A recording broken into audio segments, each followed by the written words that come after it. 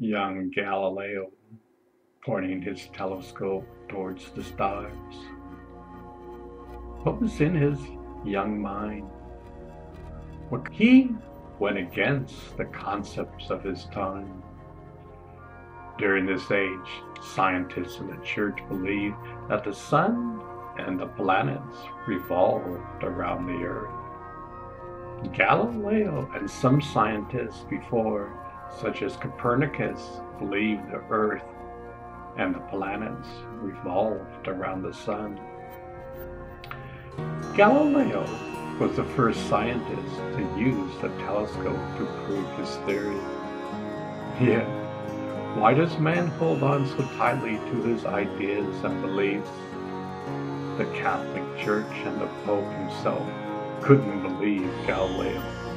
They said he was a heretic. How dare you challenge this idea that the sun and the planets revolve around the earth? Who do you think you are? Imagine being tried by the Inquisition. They found him guilty and placed him under house arrest.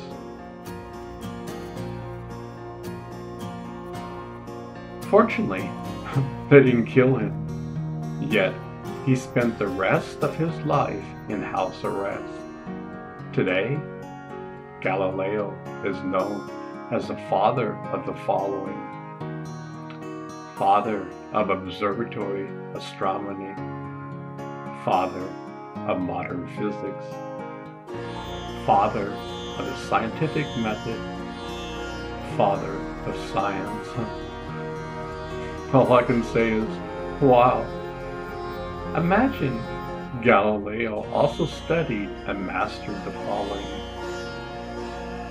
astronomy, physics, engineer, philosophy, mathematician. He was, in my eyes, a genius. He was way ahead of his time.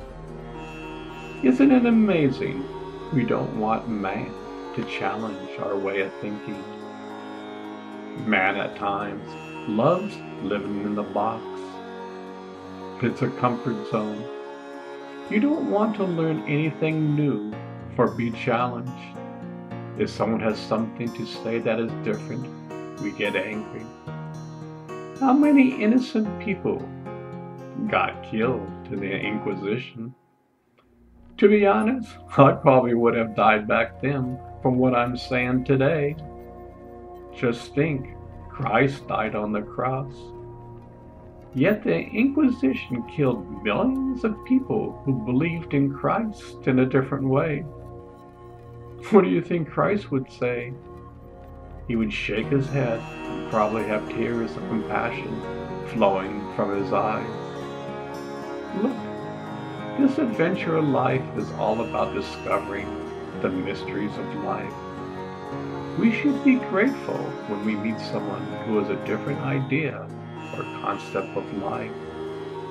I was fortunate to be brought up in a household that accepted all ideas in life. Till today, I still love to hear life stories from people all around the world. Imagine, today we have telescopes scattered throughout the universe. We are looking for the mysteries of life.